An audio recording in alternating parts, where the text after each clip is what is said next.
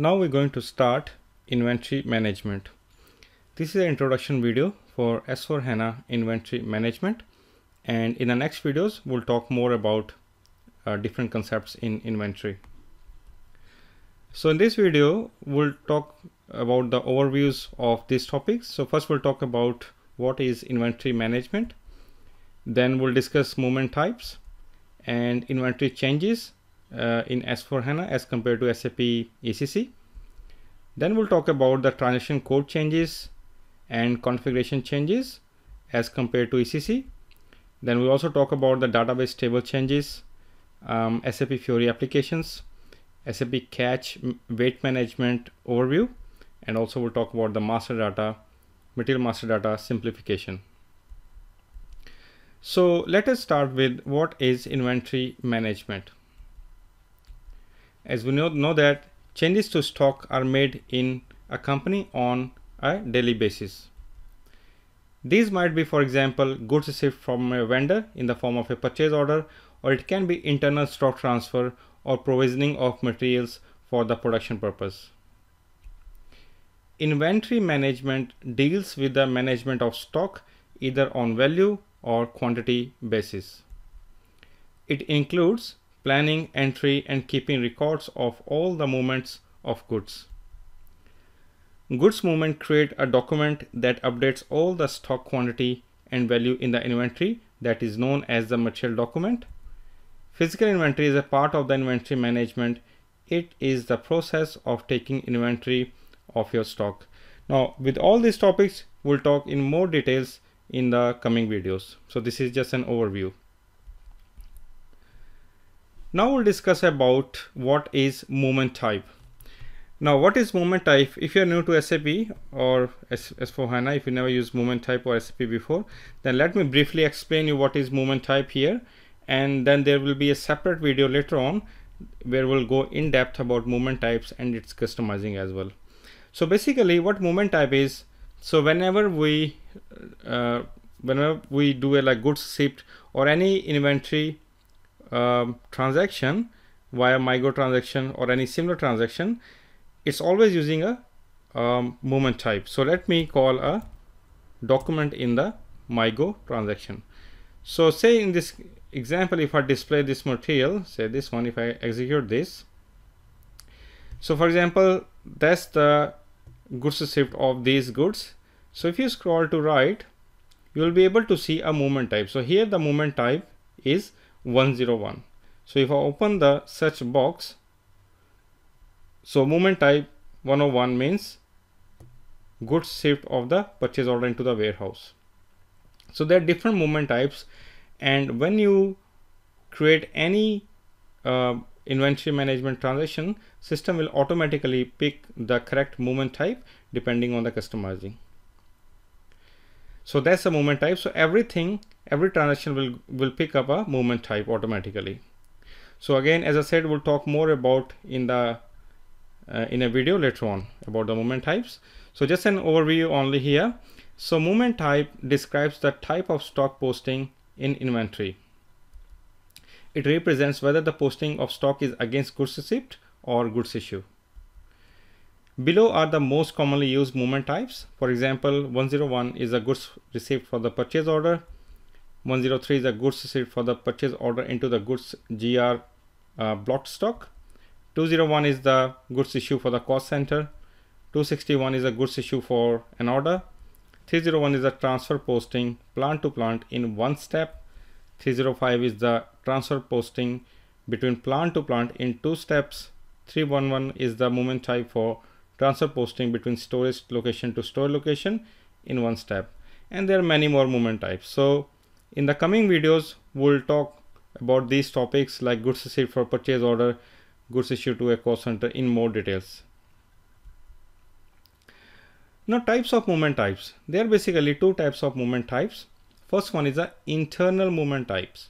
So as the name is saying, internal, that means all the transaction happening within a company for the internal purpose. For example, goods received for a production order, stock transfer between the plants or between the storage location, can be scrap, can be inventory adjustment, or maintenance repair, or inventory management for plant maintenance. So these are all the internal movements within a company.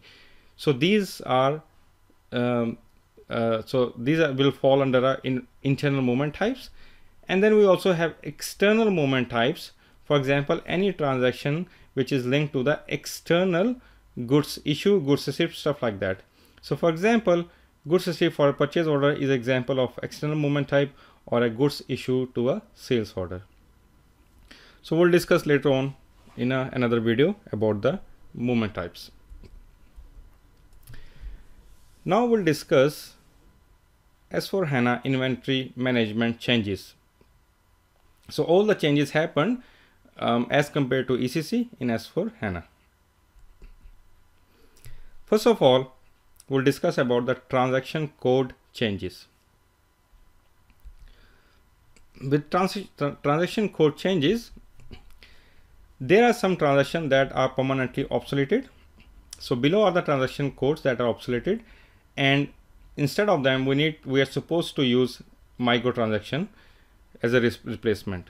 So these transactions, for example, MB01, MB02, MB03, 4, 5, and all these transactions, they are no longer available in S4HANA. They used to be there and still there in SAP ECC. And below transaction are still available, but it is recommended that we need to use Fiori apps for them.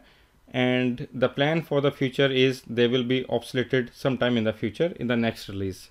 So for example, stock overview transaction, for example, MMBE or MB51, MB52, MB5B. So quickly, if I show you this movement type, for example, these obsoleted movement types, MB01, MB02, if you try to open this transaction, say if I here try to open MB01, you will get an error. So here you can see there is an error that this transaction is obsolete. So, and there's a SAP note for that. So you can't use this transaction anymore, but if you still need to use it in GUI, then you can use MyGo as a replacement.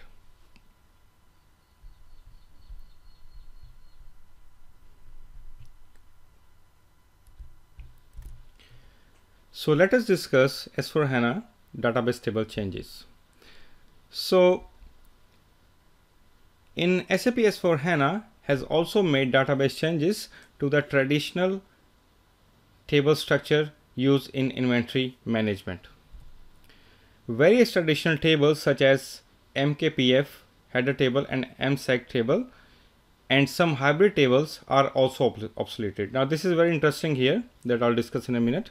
So these tables are basically obsoleted, and instead of them, all tables are basically converted to a single table name, which is MatDoc, and this table has most of all the header and item table attributes within one table. Now this is very, very interesting that SAP is saying that, and you can also find a lot of SAP standard documents that MSEG, MKPF, and many other tables are obsoleted. But what happens is, if you check in S4HANA system, you will find they're still there, whereas they're saying it's obsoleted. Now why is that? And even there's a data there. So what's the theory behind it? If I go to SE16 and if I open MSEG, for example, and if I see number of entries here, you can see we still got many entries here. If I check the other table, MKPF, which SAP is claiming that in this system is obsoleted, but still we got many entries here, and all these tables they're saying that is converted to a single table, MatDoc, this one. So but why if they're claiming that if the MSEG table is no longer available, then why do have data in this one? If I execute it, you will find some data here. The 200 entries only, so you can find some data here. Now what's the difference? Why it's happening like that? So the basic thing is in actual this table is obsoleted. What that means is this table is no longer storing the data. but when you try to open this table here, it's basically pointing you towards a mat.doc table. That's the difference. So if you want to test this one, if you know ABAP, and you can write a select statement and try to pull data from MSAC table, try to pick up all the data from there, and you will find system will find 0 entries because there is no data exist in MSAC table or the other tables that are obsoleted. And whenever you try to open it, this table, this screen is basically pointing you towards a mat.doc table. So that's the reason. And also you can verify this by, if you go to S11, and here if you try to open the database table MSAC, for example, if I go to display, and here if you go to extras and go to replacement object, you will find the replacement object name is this one. So this is basically a CDS view name. So if I press F1 on this one, you will see more details about this one. So basically you can see all this detail. So basically this is saying that this is a replacement object, and that means this table is no longer available. That's the meaning in the simple words. So yes, if somebody asks you that okay, why this table is still there, whether SAP claiming it's not there, you can mention that yes, it's not there, but it's actually reading the data from the mat.doc table. Now we'll discuss configuration changes in S4HANA. Now from configuration point of view, there's not much changes happened. From inventory management point of view, the significant change for inventory management configuration is its dependency with mandatory changes in the material ledger functionality for material valuation. Now this material ledger is basically a part of the finance module. In S4HANA, the material ledger function is mandatory to support flexible valuation methods in multiple currencies.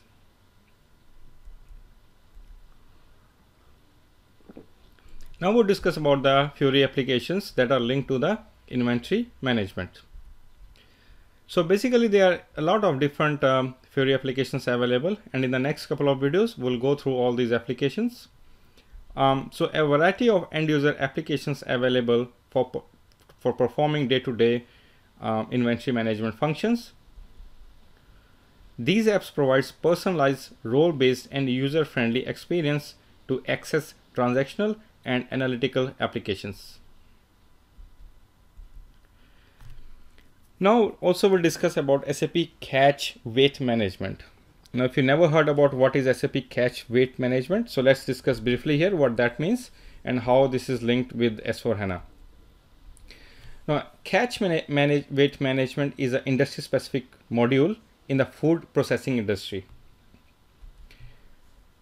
Cache weight management provides tracking a single item throughout the supply chain in two different units of measure, one for valuation purpose and one for the supply chain processing.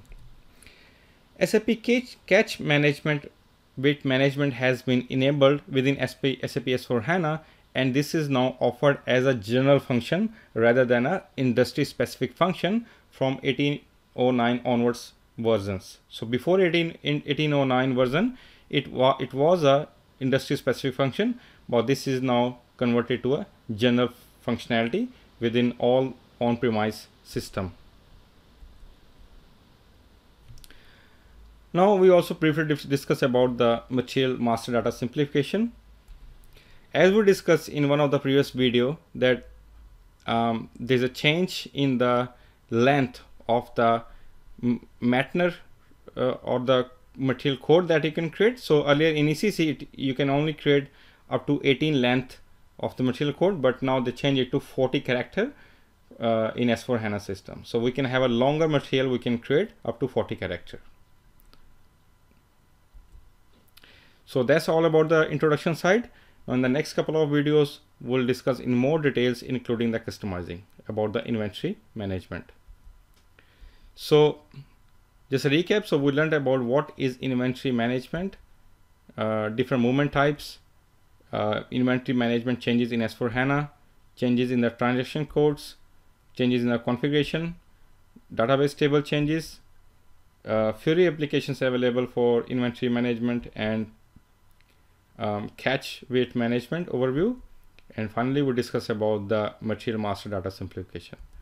So that's all about this. Thank you very much to watch this.